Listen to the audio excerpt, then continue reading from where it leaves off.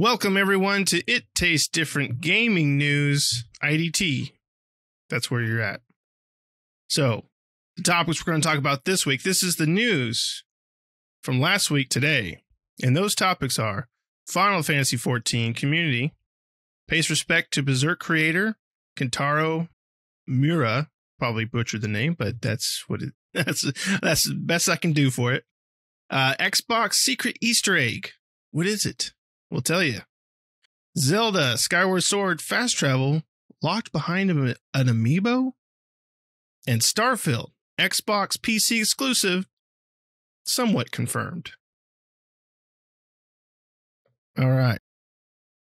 Well, let's start with, we'll go ahead and start with the Final Fantasy XIV. So, the creator of Berserk, an anime, a really good anime out there, and the creator Kentaro Miura recently passed away. He apparently passed away from an acute dissection. That is basically like a rip in your blood vessel that goes to your heart, and yeah, it's pretty bad. He was only 54. Now, most people, you know, it's usually something that can occur in people older than that, so it's kind of a rare thing for him at 54 to have something like that, but, you know, things can happen. But the cool thing about it is, you know, he influenced a lot of different games and kind of had his own perception, you know, his own influence in a lot of games, like from Dark Souls to Final Fantasy, and, you know, had a creative touch in these games and impacted them in certain ways. And I'm sure he's impacted a lot of other games as well. But what's really cool is that the Final Fantasy XIV community had a heartfelt video online that paid tribute to Miura and Berserk, showing off you know, how much they meant to him with that Berserk manga series and anime series that he had. So, you know, the video's out there. You can go look it up. You can go to YouTube and search for the Final Fantasy XIV tribute. But it's really cool. You know, even Yoshi P, the director of Final Fantasy XIV, commented on, you know, the tribute as well as his death, saying that, you know, it's unconscionable, you know, basically just flabbergasted by the fact that he died. But, you know, that's really cool to see the community come together to pay tribute to a great, you know, artist and creator as the creator of Berserk. But so that's really cool. It's a really cool thing to see. And, you know, for me, I'm really happy to see communities come together like that, especially online communities, and pay tribute to those, you know, creators, as well as, you know, we've seen stuff like this in the past with even players having stuff like that, you know, even like in Elder Scrolls and stuff like, or World of Warcraft, you know, they built that one statue for that one person. I can't remember that story off the top of my head, but there's a lot of that stuff going along. So it's really cool to see that community, but come together for that. So Patrick, what do you think about this? What do you think about this, the community kind of coming together, and what do you think about the Berserk creators' death? Yeah, that's pretty cool. It's always great to see communities come together when tragedy strikes. I mean, that is a very young age. I mean, 54 is not that old, and it's not that far off from most of us. And I'm like, that's just insane when you think about it. But stuff happens and people die young, unfortunately. But it's great to see the community come together. I know the only thing that I didn't really know his influence in gaming was so big. I know him from the manga and the anime. It's kind of bad and sad because the manga is not wrapped up. So who knows what's going to happen? I mean, he left an unfinished series. You know, I'm pretty sure he thought just like everybody else did, he's still young. He's got plenty of time to finish this up. So, you know, he left the manga unfinished, you know, so it's going to be, I hope they try to finish it. I don't know how. It would be hard to finish if you weren't the original creator. You know, I'm sure he had ideas and pathways he wanted to pursue with the manga, and then eventually they would adapt into the anime. But I like the anime. I watched the anime, the 3 different series for it. So, and then, like I said, I didn't read the manga, but I knew they were making more manga. So I'm like, well, there's going to be more anime. So I'm happy, you know. But it sucks. It really does. I mean, I guess he had a larger influence than I even knew about. Like I said, I knew he was huge in the manga series and the anime series stuff, but didn't know his stuff crossed over into video games. I'm going to have to look up in more how his influence was and how his influence spread to video games, because didn't even know he had video game influence. Yeah, and I wonder if he had like some, if he was brought in for creative, differences in different games, or creative aspects and stuff like that, or maybe even worked on some, maybe did some of they do have Berserk video games, so maybe he had some influence on those and how they, their direction and stuff and art style and various things like that. So, but yeah, I mean, that really sucks. Berserk's a great anime. I've never read the manga either. I've seen some of the anime though, but I'm sure it's a great manga series. And it sucks having creators like that pass away early. Because then what would happen to Berserk, or maybe he goes off to make some other new manga or anime that's really great. We'll never know now. So, right. Yeah. Unfinished work, unfortunately. I mean, he leaves behind some big shoes for somebody to fill if they're going to attempt to wrap that one up. I don't know how they're going to do it, but I wish anyone luck who wants to try to finish that one up. They got some huge shoes to fill. I mean, it's been going for a while what the manga has, so it's sad news for sure. And unfortunately, his fans have basically lost him. He's been running this manga since like 89, I think. Late 80s, early 90s, something like that. So, I mean, it's a long running series. And it's really sad news, and, wish his family condolences, and hopefully somebody picks up and continues with his legacy. Indeed. All right. Well, let's go ahead and move on from that to Xbox's secret Easter egg.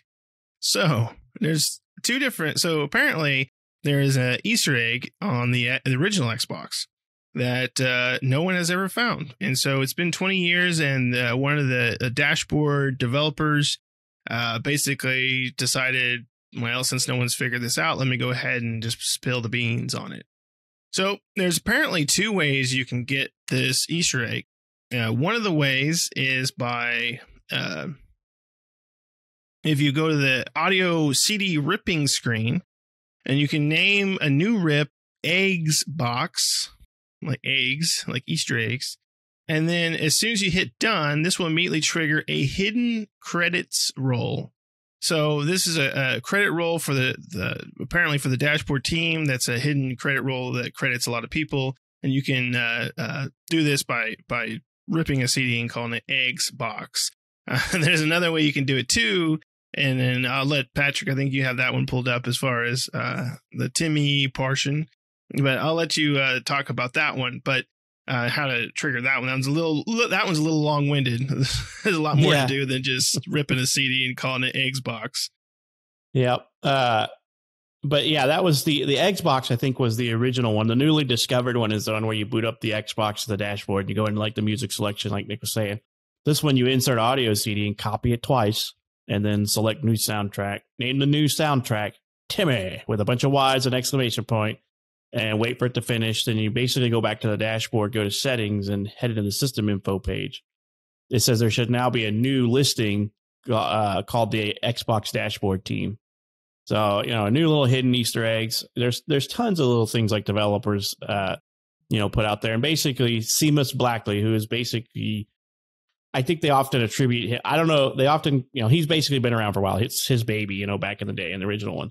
And so he basically put out a tweet telling everybody, hey, I don't think anybody's discovered this yet, and said, hey, here's how you do it. And, I guarantee you there's probably other stuff that's just hidden that nobody else has found. I mean, developers are notorious for hiding their watermarks in stuff. Whether it's hardware marking with Mario characters or whoever on the chipsets and the boards, they're notorious for doing this. And the software ones are even harder to find because you got to do just like this one. Who would have ever went and done all these steps and happened to name their new rip Timmy with a bunch of Y's and an exclamation point, the exact number of Y's you would need. So it's kind of funny that this was there. And, and I don't know how anybody would have ever guessed that unless they somehow were able to unpack the hidden menu beforehand and backtracked it on how you actually unlocked it the normal way. There's always some type of hidden Easter eggs. And so it's just great when a new one comes out, especially when, the acclaimed father of Xbox reveals it himself, So. Right. Well, I mean, the Xbox has had this before, with like you were talking about with, on the chipset itself. They had the Master Chief riding the Scorpion, right, for the Xbox One X. That they had that on the board, and then I think the Xbox Series X has something similar to that.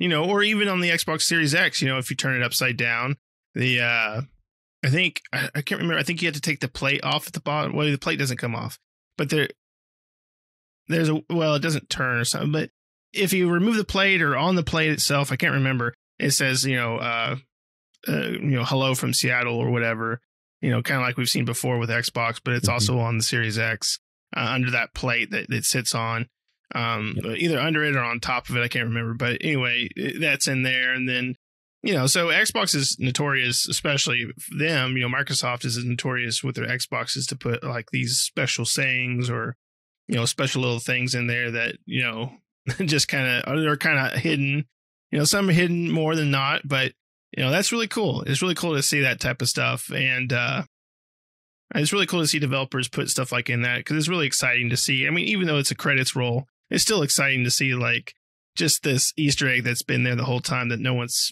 even, figured out or anything like that. But like you said, unless they take the dashboard and kind of just break it apart, kind of roll it back, go from the back to the front of it, there'd be no way for anybody to figure that stuff out. So, but it's still a cool thing.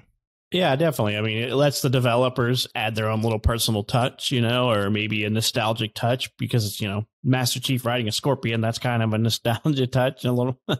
So they just do weird stuff. And yeah, I mean, Xbox is notorious for hiding hello from Seattle all over the place. I mean, they've done it under controller batteries. And as Nick said, on the Series X, if you flip it over, you can see it on the base, the little swivel base that it's on. So they're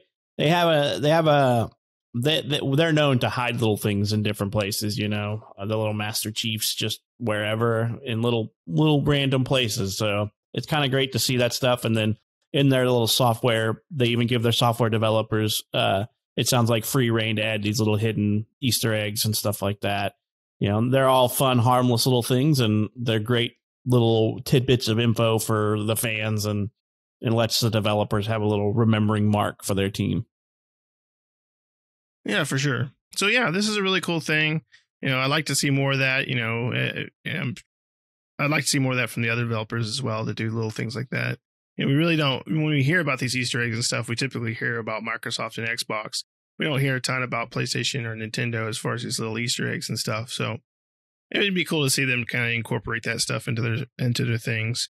I mean, I guess the newest thing is that, the PlayStation controller for PlayStation 5 has the little symbols all over the controller, like textualized, if you zoom in real close or look real close to it. So that's really cool, right.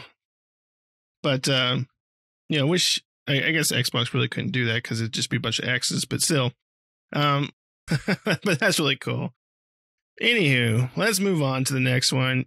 Zelda Skyward Sword. So Skyward Sword is coming out on the Switch. It was originally a Wii title, I believe, or Wii U title. I think it was a Wii title. It's coming back out, re-releasing on the Nintendo Switch here in July, I believe. Now, from my understanding, I never played Skyward Sword, but from my understanding, there's no fast travel in Skyward Sword, and that was kind of one of the complaints. There was many complaints. It was pretty much, from my understanding, Skyward Sword was one of the lowest ranking, or rated, I should say, fan-wise, Zelda games, right? I never played Skyward Sword, but apparently one of the problems in the game, besides many others, is that you couldn't fast travel. There was no way to fast travel around the map and stuff. So in this game, they do have a fast travel option. Unfortunately, though, it seems to be locked behind an Amiibo. So there's an Amiibo coming out with the game. The Amiibo looks really cool. It's got Zelda with one of the flying pelicans or birds or whatever they are. It's one of their bigger Amiibos, so it's not one of the small ones that we're used to seeing. It's a little bit bigger. But apparently you have to buy, and it's going to be $25 from my understanding. So you have to buy this $25 Amiibo in order to fast travel in the game. That's the only way to fast travel. There's no other way to fast travel in the game without having the Amiibo. If you don't have it, you cannot fast travel, which apparently, a lot of people are kind of bummed out or mad about. And I can understand that, putting in a feature that the game desperately needed, apparently, the ability to fast travel, and then locking it behind a $25 amiibo. Not everybody buys or collects amiibos, and maybe some people, and there's some people that do buy amiibos, like myself. I do buy some, and I usually buy the ones that I like. But typically I keep them in the package. I don't take them out. I just kind of use them as display on the wall and stuff like that, because the figurines are cool looking. But, I don't like to take them out and use them. So that would be, if I bought this one, it'd be the same. It'd be the same for that. I wouldn't want to take it out of the box. But I don't know how, like I said, I haven't ever played Skyward Sword, so I don't know how big of a deal it is. But, Zelda's, every Zelda's kind of had the newer 3D ones have always had kind of a fast travel. You think of Ocarina of Time, you could use the Ocarina to kind of fast travel to different locations and stuff, playing different songs. So, that's kind of crappy for Nintendo to stick the fast travel option behind a $25 amiibo purchase. What do you think about this, Pat? So here, I don't like that they've done this, and here's why it's a huge deal. In Skyward Sword, the world's split into two. The up in the sky where you can fly around on your Loftwing, and then and it's open, just fly. There's usually not anything that's going to hurt you up there. And then you have the ground world, which is kind of littered with the enemies and stuff. So moving across the world from one point to the other is always a pain. And the only way to get into the sky world, up into the sky, was you had to go to a statue to call the Loftwing, and you would go into the sky. So the Amiibo allows you to call the Loftwing wherever you want, basically. So, and that to me, so they're adding a feature behind another purchase. So I'm kind of against that. So if I want the ease of use of calling my Loftwing anywhere I want, then I have to pay the extra $25. So on top of a $60 game, I'm now spending $25 more, which means I'm spending $85 to be able to have a little bit of ease of travel in the game. A lot of people complained back in the day about that, I have to run all the way over here to the statue to use my Loftwing. And I've not seen what it's going to be like in the new one, but from what I understand, you can call the Loftwing anywhere you want now, even in a dungeon. So that's kind of weird. And it'll just take you immediately flying in the sky. So, yeah, but you have to have the Amiibo to do it. Right, exactly. You have to have the Amiibo to do it. Yeah. The Amiibo to do it. So right now you can't do that unless you want to spend the extra $25. And like Nick said, I don't buy a lot of Amiibos, and any of them that I do normally buy, I buy them so they're left in the box, as a collector's item, and not like to put on my controller to do something. So I think it's just going to cause a little bit more pirating of the Amiibo codes, and somebody's going to put them on the near field swipe card so they can just swipe their controller for it. It's not, I don't like this at all. It's basically giving, it's a single player game, but it's giving you a huge added benefit to completing the game quicker or getting to where you want to quicker by giving them an extra $25. And I'm totally against that. If I'm okay with giving characters in a game cosmetic items and stuff like that, but this is not cosmetic. It actually alters gameplay. So you shouldn't do alter gameplay for people who want to pay more money. And it's nothing new to Nintendo. Every game does it. If you pre-order the deluxe version of our game, we'll give you these starting items that help you out, but it's not usually in games like where there's not really levels involved. It is RPG, you do skill up and stuff like that, like everything else, but it's not like Outriders or something where you're gaining levels, and the starting items they give you get rid of in like 15 levels or 10 levels. This is an item that you will use from the beginning of the game to the end of the game to finish the game quicker, or to basically get out of danger, or just be able to traverse the map quicker. I'm not okay with that. It's bad tactics. If you wanted that to be an ability in the game, you should have just given it to everybody. But Nintendo is pushing hard on their Amiibos, man. They, everything for the Switch and is trying to go Amiibo. Starlink and all that stuff, build better ships, get the Starlink pieces. And so I'm anti that. If I want to buy little figurines, I buy them for collectors. I don't want to buy them to put them on my controller and pull them out of the box. So I'm very much against it. They need to figure out a better plan to make money than what Nintendo does on this one. Yeah. And this opens the floodgates. I feel like this opens the floodgates if this goes successfully for Nintendo, for them to start locking, because I think other Amiibos before was just locked behind like cosmetic items and various things like that. And that's fine. Okay, cool. You know, if someone wants to buy an Amiibo to maybe in Mario unlock an extra life or something, or a different outfit, then that's fine. But, you know, if this goes off without a hitch for Nintendo, they could potentially look at using the Amiibo to unlock, like you said, you know, I mean, this is a feature for the game. They could use that to unlock other features for the games, right? Like another stage, another level, another campaign mission. You know, they could Ubisoft it, right? Where they got all the stuff. It's like DLC, but in an Amiibo, right? You know what I'm saying? So, I mean, they can unlock special weapons and characters and stages, and, you know, maybe another 2 hours of gameplay on a game locked behind an Amiibo. And so, yeah, that becomes a problem at that point, right? You know, the Amiibos are cool, but I think a lot of people collect them not to really use them in game. I mean, I have to, you know, so I do have some Amiibos, and, you know, looking at some games that utilize Amiibos, half the features that they give you for utilizing Amiibo, I don't really care about. Like, it's just a costume or some little accessory or something stupid. I'm just like, whatever. But in this one, you know, that would make me think twice. Like, do I want this feature? You know, like I said, I haven't played Skyward Sword, but like, it sounds like it's kind of a pain to find these statues to go to your Loftwing. So, you know, is it going to be a problem? You know, is it going to be a problem for those people is it going to make it to where you feel like, I mean, I guess you can play and beat the game without it because the original was like that, but is this going to be too much of a convenience that people feel like they have to buy the Amiibo with it, right? And then you're selling this game. Plus, Nintendo is bad about this as well. You know, they're going to sell Skyward Sword at $60, even though it's just not really a remake. They probably didn't change anything in it, or very little. Maybe made it HD, but that's about it. Because that's pretty much how Nintendo looks at their remakes. And you're going to, you know, charge you $60, then $25 on top of that for this Amiibo. So, you know, Nintendo, besides this locking it behind an Amiibo, Nintendo's got a lot of big problems with their remakes, where their re-releases, I should say, where they need to reduce the price of those re-releases. But I mean, Nintendo is a popular company, so people go out and buy that re-release of the game that just came out, you know, 2 years ago on the Wii or the Wii U. You know, they're releasing a lot of Wii U games because those weren't very popular. The Wii U itself wasn't very popular. So all those great games that did come out on the Wii U, now they're re-releasing them on the Switch. So they're just kind of double dipping in that sense. Right. So, yeah, I just hope it doesn't end up being some sort of trend for Nintendo.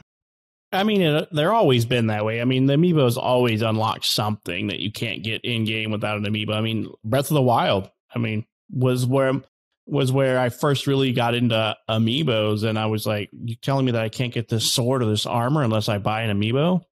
What kind of crap is that? And granted, they're not always the best sets of anything, so whatever, you know, but if I really want that wolf companion in Breath of the Wild, guess what? I have to buy the Amiibo. Now, in my opinion, the wolf and things like that are a pain in the butt in Amiibos, because every time you want to call, you have to swipe the Amiibo, and it's like, I'm done with this thing, whatever, you know.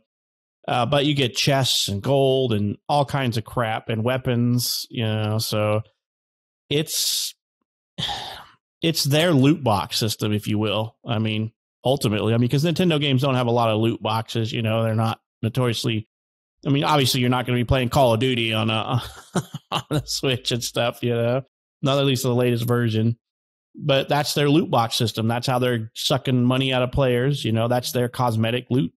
So however they're going to make it work, this is how they're going to make it work. They're like, hey, you get a cool figurine for $15 or $25, and it does something for your game. So not only are they getting the $60 for the game, but however many Amiibos you purchase, and however many, you know, the 15 versus the 25. And this one's going to be 25, which is, I mean, it's bigger than the rest, and it's Zelda and her Liftwing. And then, you know, okay, cool, but I don't want to pay you an extra $25 so I can hop on my Loftwing quicker, you know? Oh. Right. Yeah, so we'll see how it goes with them. You know, I mean, clearly this is coming out, and it's, you know, Nintendo's not going to change their mind about it, so it is going to be what it is. But it's going to be interesting to see what they do with Amiibos in the future. You know, what they decide to lock behind them. because like you said, the sword and shield and the wolf companion, I don't know. I feel like for some reason, I feel like fast travel is more convenient than the sword and shield and the wolf companion. Like, I feel like that's a feature that should be in the game, right? Like this wolf companion in Breath of the Wild or the sword and shield or whatever it is, like they don't necessarily have to be there. I mean, there's a variety of stuff in the game, so that's fine. But this is a feature, right? It's almost like playing an MMO, and in order to unlock that second hotbar, you have to buy the Amiibo, right? And it's like, no, you need several hotbars in MMOs. That's the whole point. We're not going to EA Star Wars The Old Republic it here. Right, exactly. That's what I was getting ready to say. There's Star Wars The Old Republic in it. You get that extra hotbar. Right. So, yeah, it'll be interesting to see what they do with it in the future. But, oh, well, Nintendo's going to Nintendo. So, let's go ahead and move on to our last story. Starfield, the Elder Scrollish Fallout-ish game by Bethesda, their new IP, kind of in the same vein from our understanding as kind of like the Elder Scrolls in Fallout, in that kind of first-person open world adventure, but set in space.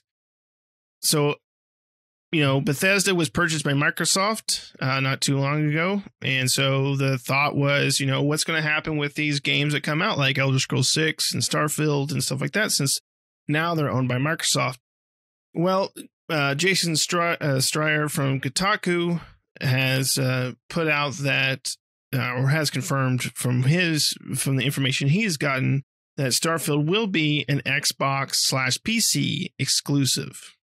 So even though we don't have official confirmation from Microsoft that it is going to be an Xbox PC exclusive, Jason Schreier has pretty good information saying that it will be exclusive to that. And he's pretty most of the time on the point with these types of rumors and stuff like that. Which now, I mean, I understand one thing or the other, but some people were wondering, like, is Xbox or Microsoft going to do this? Are they going to make these games from Bethesda exclusive to their own consoles? And I say, well, I mean, why wouldn't they? Right? I mean, why wouldn't they? If Sony bought Bethesda, they ain't going to bring Starfield or Elder Scrolls 6 out on the Xbox. I can tell you that right now. Sony's not that type of company. Microsoft is more that type of company where they could potentially do something like that. But Sony's definitely not that type of company. So if it was the other way around, I could tell you definitively that game would be exclusive to the PlayStation, and that's it. So, I mean, why not? Why not? If you're going to spend all that money, what was it, like $6.9 billion or something like that to buy Bethesda, or however expensive it was? Why not all the games they make them exclusive to your console and the PC, right? And when you spent all that money, why spend it all if you're going to just throw it on every platform? Might as well just keep them third party at that point. So, I don't see why Microsoft would take the time to put that out on the Sony PlayStation or anything. But what do you think about that, Pat? I would agree with you. I mean, Sony on studios or games that they build, they exclusively keep them to themselves, and they don't ever release them on Xbox. I mean, let's talk about their greatest hits. I guess it would depend on the studio, right? I mean, we got God of War, you got Horizon, you got quite a few games. The Spider-Man games, quite a few games that are theirs alone, and they're not going to share. Microsoft's not quite as strict as they are, I should say, because I mean, PlayStation has a larger chunk of exclusives. I mean, and it's just the way that they do. Microsoft's pretty much just like, hey, you want to play it? We're going to put it out. You can play it on whatever you got because we want to make more money. And as you said, Jason Schreier has said that it's going to be an exclusive, and it's going to be in 2022 that it's going to come out. And so it hasn't been corroborated by Microsoft yet. So it could change. It wouldn't surprise me if it was one way or the other. Knowing Microsoft, who knows what they've got up their sleeves. I mean, the latest Xbox Series X doesn't have a whole lot of exclusives, and I don't necessarily think Microsoft cares at that point because they have a plan, and their plan revolves around games as a service or Game Pass and stuff like that. That's how they're making their money. They're, buying studios that make games like Bethesda. That's just more money for them, and it makes more sense to make your game available to more people. If I log my games into exclusively Xbox, which they'll never do, because they're Microsoft. They're going to say it's Xbox and Windows. But if I lock out a whole group like PlayStation, which historically has sold more consoles than Microsoft by a long shot, sometimes they're losing all that money, and Microsoft's not a dumb company. They're not going to be like, well, we'd rather lose the money than we'd rather lose the money than to release it for the masses. So I don't, Microsoft's never been that way, and I don't, they may make this an exclusive game. It may be a timed exclusive. Who knows? But Microsoft releases even the Microsoft Studios stuff for everything a lot of times. But we'll see what time has to say with Starfield. I mean, it's funny because we have seen very little about Starfield, but I'm super excited to see the game because I know it's Bethesda and it's going to be Bethesda in space. So come on, sign me up. Let's go. Yeah, I think, I don't know. I think Microsoft will keep this exclusive to their Xbox and PC ecosystem. I just don't see them putting it out on PlayStation. And the main reason why I don't think so, and I understand what you're saying, like, they are going to lose those potential buyers, but, I don't know. Sony is really bad. Well, not really bad, but they don't play ball with anybody else, right? And so it's kind of like twofold. I feel like, okay, yeah, you got those players over there that they could potentially dip into. But on the other sense, Sony doesn't play ball with any other developers or any other companies, right? Microsoft, Nintendo, things like that. So why give them a leg up? Why throw them a bone when they don't do anything for you, right? They don't do, they're really strict on crossplay. Their games don't, and then their games are finally starting to come to Windows PC. So maybe they're turning that kind of around for themselves, where they're going to kind of broaden their games out to, their exclusives. I mean, Days Gone just came out on Steam, right? Horizon came out a few months ago or whatever on Steam. And I think some other PlayStation exclusives have come out on Steam or going to. So I think if, I don't know. I think if Sony were playing ball a little bit more with the rest of the developers, Nintendo and Microsoft might look at putting those games out there for them on their machine, right? Otherwise, since they don't, they could be looking at it like, again, why should we throw you a bone when, you won't play ball with the rest of the stuff that the rest of the gaming community is trying to do with crossplay and various things like that. So it'll be interesting. It might start out exclusive, right? Like you said, and then eventually come to PlayStation. It may start out where Microsoft, the first few titles from Bethesda are just Xbox and PC exclusives, and down the road they do start putting those out on PlayStation as well. So it'll be interesting to see. But then again, yeah, I mean, Xbox is more open, and they really want to sell you Game Pass. So I mean, that's really your best value all in all. All these games, these Bethesda games, which are great games, are all going to come to Game Pass day and date. So that's just, but ultimately, yep, for us gamers, for me and you and the rest of the podcast, and we like all platforms. So for us, we don't really care what it comes out on because we're going to own them all. We have a variety to choose from. But